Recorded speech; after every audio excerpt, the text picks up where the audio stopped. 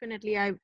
I wish and hope there are more resources and support um, for caregivers.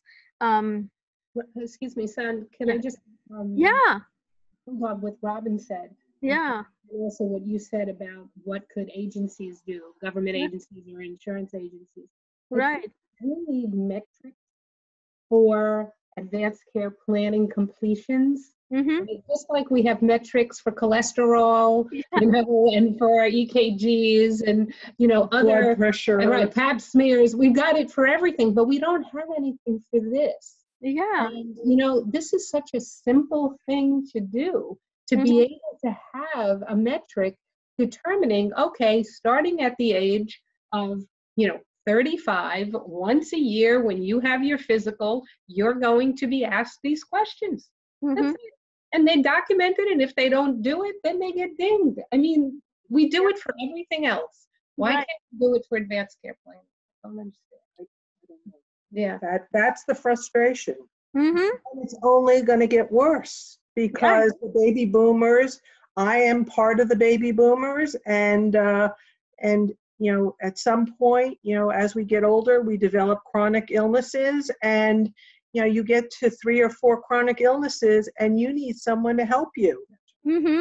And that can be so easily tracked when Yeah. someone has a predisposition, 3 major medical issues, they've had a hospitalization, they should have to have an advanced care planning conversation, even if it's a full code. Okay, but at least you had the conversation. Right.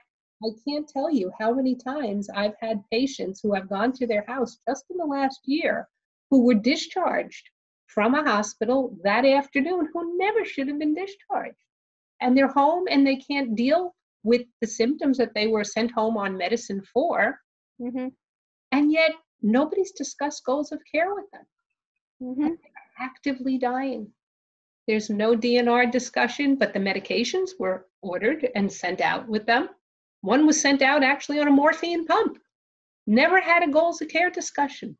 No bright spots in sight. And you're like, how does that happen? And so you say to yourself, and it's not just one health system, it's all the health systems.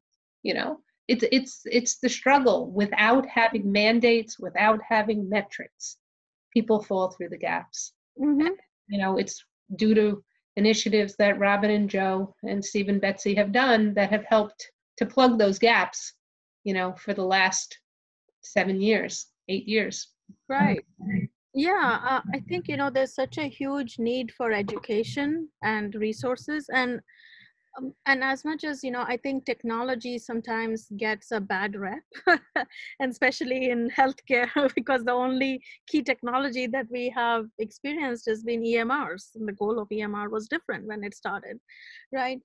But technology, where it is today, it can really help to bridge that gap if it is used correctly, because it could make it easier to educate about DNR. It could help with the easy checklist, for DNR. It could help with video. It could help with making education related to palliative care, relating to a lot of these conversations available to staff, on their phone, a click of a button.